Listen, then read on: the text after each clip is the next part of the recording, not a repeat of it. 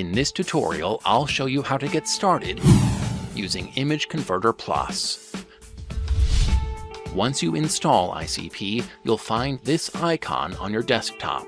You can launch the interface to convert and customize your images, or you can just right-click on an image file. You'll see a preview of the image, and just above that, the words Convert To.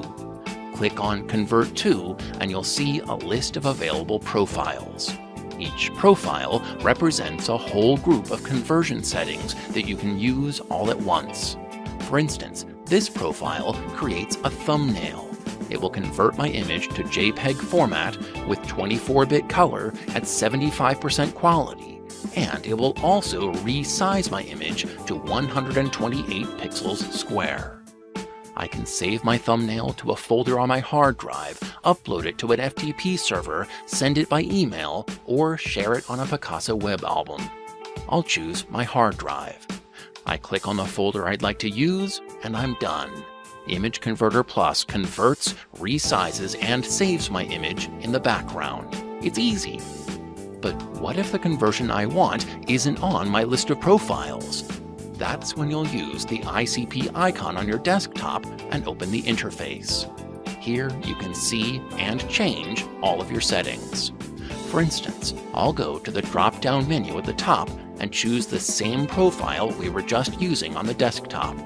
As you can see, this profile converts my image to JPEG format with 24-bit color at 75% quality and resizes the image to 128 by 128 pixels. Now I can change any of these settings.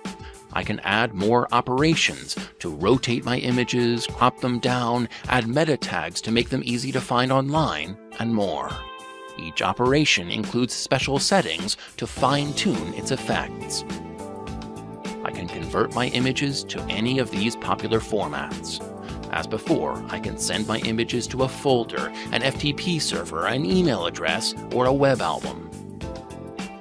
I can choose my specific destination by name, or pick one from the drop-down menu.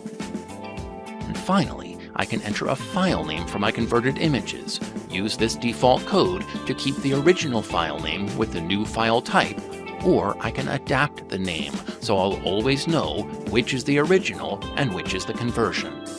Now I can click on Save As to store all of these settings as a new custom profile. The next time I right-click on an image and choose Convert To, my list of profiles will include this brand new choice. Or I can apply my new settings right here in the interface, whether I save them as a new profile or not. I just open the Photos tab and import the images I'd like to convert. I can click Add Images and choose an image from my hard drive. I can add a whole folder full of images at once. Or I can just drag and drop images from the desktop.